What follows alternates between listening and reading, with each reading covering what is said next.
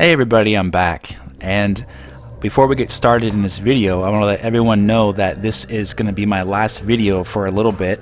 I'm going to be taking a break, and I will explain later on in the video. But first of all, some real cool stuff that I think you're going to be interested in. We're going to talk about the confirmed SoC for the Nintendo Switch has finally been confirmed as a Tegra X1 processor, basically the exact same chip. Actually, it is the same chip.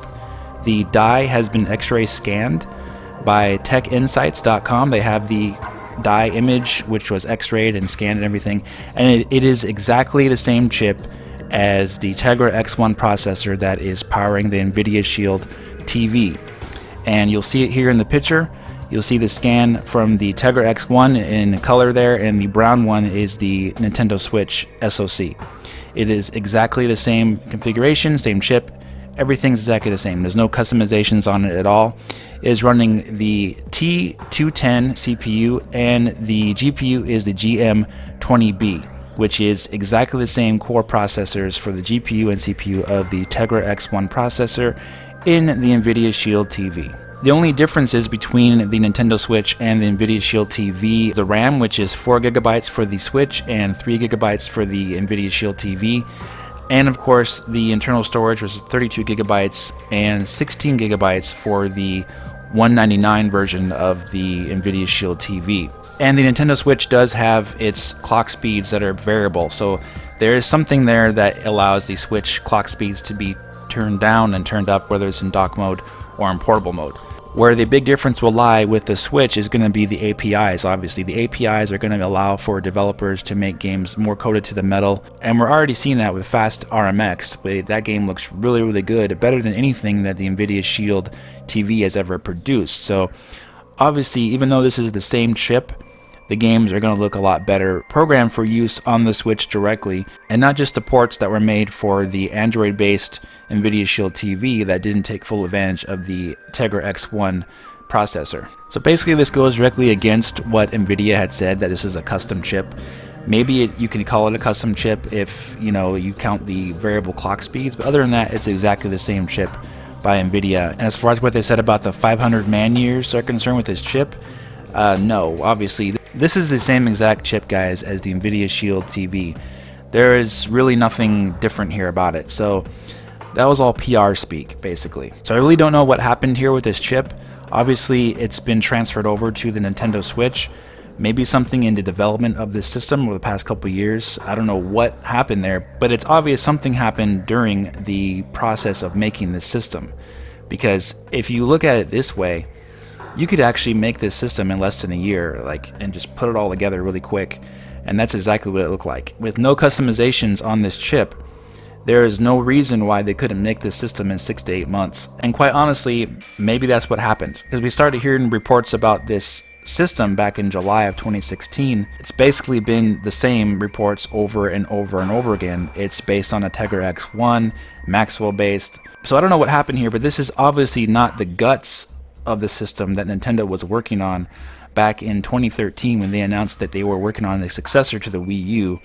And they were also talking about using multiple devices and families in the system, brothers in the system. They all said those things. We all know the quotes and everything from Iwata. This is obviously not that. This is something that happened really quickly within the last year. It's really obvious. I don't think Nintendo has ever used a stock chip. So basically this is NVIDIA's stock Tegra X1 that they just plopped in there and did a little bit with the clock frequencies and call it a day. That is probably the quickest, easiest way to make a console. Obviously, you have to do a lot on the API side to make things run on the system in the way you want as a console. But this tells me that Nintendo had almost next to no influence on the design of this chip, because it's already been made in 2015 by NVIDIA, and they're just repurposing it for the Nintendo Switch. Now, for a portable device, this is totally fine. I'm not saying there's anything wrong with that. For a portable, this is great. It's the most powerful portable there is right now. But let's be real, this is not a home console, nor does it replace a home console. This is not a dedicated home console at all. It's a portable that can connect to your TV, and this is evident now more than ever that they're using the stock chip from NVIDIA. So yes, while the dock does make the system act like a home console, in my opinion, this doesn't replace a home console at all. It doesn't replace dedicated home consoles. It's not powerful enough to replace a dedicated home console because it's not going to get the same games as PS4, Xbox One, or PC. Those are home consoles, dedicated home consoles in the market today. So I fully expect in the not too distant future that we will be getting a dedicated home console from Nintendo separate from the Nintendo Switch. You guys can believe what you want about the Switch and think this is all Nintendo is working on, but hey, there is no way Nintendo can only be working on this device that they had absolutely no input on, even the chip design. So personally, I fully expect a dedicated home console in the future from Nintendo, completely marketed separately from the Nintendo Switch. So with that being said, let's move away from this and get to more positive information that I have to share, and that is rumors about E3. And I'm very excited about E3 for Nintendo and the future of Nintendo, of course. I'm extremely excited about that. And I wasn't planning on actually even covering anything about this NVIDIA Tegra X1 information, but of course it popped up today, so I'm including it in this video. But the main point of this video was for me to say that I'm very, very excited about Nintendo's future. I think they have an amazing future ahead of them. And I've heard some rumors about E3 that I'm going to share before I leave. And I'm really excited about it. Now, you guys have heard that Metroid Prime 4 has been, of course, hinted at from Retro Studios on their Twitter account. They showed some pictures of food, you know, and with Prime Rib there and everything. And we've heard some other rumors of people saying Metroid Prime was going to be shown at E3. Now, I'm going to reiterate that I have heard the same thing recently, that Metroid Prime 4 will in fact be shown at E3. So personally, I'm really excited for E3 already because I will in fact be attending E3 again for the second year in a row. And if you recall, I did a video at the end of 2016 for my 2017 predictions that Nintendo will have a big surprise in 2017. Well, I'm going to reiterate that now again, that I have heard that Nintendo is working on a big surprise that's going to catch everyone off guard, quite possibly to be shown at E3. So I'm even more excited about that as well, because we know how Nintendo likes to surprise people. Anyway, I'm very, very excited for E3 2017. So anyways, guys, getting back to what I was talking about before, about this being my last video for a little bit, I'm going to take a break from YouTube, and but don't worry, I'm going to be back. I put a lot of work and effort into this channel and growing it over the past couple years. And when I do come back, it will hopefully be on more positive terms, of course. And as you know, I've been extremely critical of Nintendo lately, and personally, I don't like that either about where it's going on my channel. I don't like it. I want to be more positive. I would like to be more positive. Now, since I am so excited about what's coming up for Nintendo, I do expect that when I do come back, it will be on different terms, and hopefully myself and you, Nintendo fan, we will be on the same terms finally. We can both be rooting for the same thing and supporting each other and supporting Nintendo. Right now for Nintendo and the Switch, quite honestly, for every one good story of information that comes out for the Switch, there's like 5 bad stories that come out. So for me and who I am, I really can't ignore those things. And it definitely doesn't make for, you know, very positive content on my channel since I'm a Nintendo focused channel and all I get is bad information. And quite honestly, this information today wasn't good news either. A stock chip, hey, you know, so I don't want to talk about it anymore, honestly. I want to take a break from that.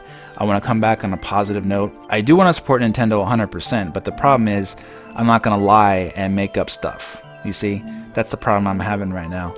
But when I really started focusing on Nintendo, I was really in a defense mode. Like, I was really wanting to get people supporting Nintendo and to get people buying the Wii U and, you know, really showing people how great the Wii U was at the time, which I really did believe and still do. I think it's a great console. But I was really in this to support Nintendo and to get people supporting them. But you guys have to remember, I come from a time where Nintendo was the best, you know, and the current state with Nintendo fans seem to be in the mode where they accept third best, basically. Not even second best, but Nintendo fans are willing to accept third best for whatever reason. I am not willing to accept that. I refuse to accept third best. In fact, it is the stupidest thing to expect from a company that's trying to be number one, right? The company that you love so much, I love so much, for some reason, fans seem to accept that they're willing to not have the best from Nintendo. Quite honestly, guys, I don't think this is Nintendo's best effort. It really isn't. There is all kinds of issues here that I'm not going to even talk about anymore. I'm tired of talking about it. But I would like an effort from Nintendo that shows me that they are trying the best that they can. I don't see that here with this system. I really don't. I wish I did. But like I said, there's some really cool things on the horizon with Nintendo that I'm really excited about. And it's going to be a time where hopefully all of us will be back on the same page together. As Nintendo fans, being able to support this company, united. I know it sounds silly, but you know, that's basically where we're going here with this. Right now, I can't really do that honestly. Now, of course, every YouTube content creator would like to grow their channel and get more subscribers and everything like that. But for me, I would rather be honest with you guys instead of pretending like nothing's wrong, or pretending like I don't have a problem with what's going on. So basically I need like a month or two off from YouTube, and the channel's not going anywhere. I'm gonna come back and everything should be fine by then. So hopefully you guys welcome me back when I do come back, and then we can build on something more positive going into the future with Nintendo and this channel. And I do enjoy interacting with you guys, and I had a great time so far, and I'm going to continue that, of course, when I come back. But I do want to, of course, say thank you to each and every one of you from the bottom of my heart. You know, 3.6 million views on this channel. I really appreciate all the comments and all the nice things you said. A lot of you guys have commended me on being honest and forthright with my opinions on Nintendo, even if it may hurt, you know, a lot of people's feelings.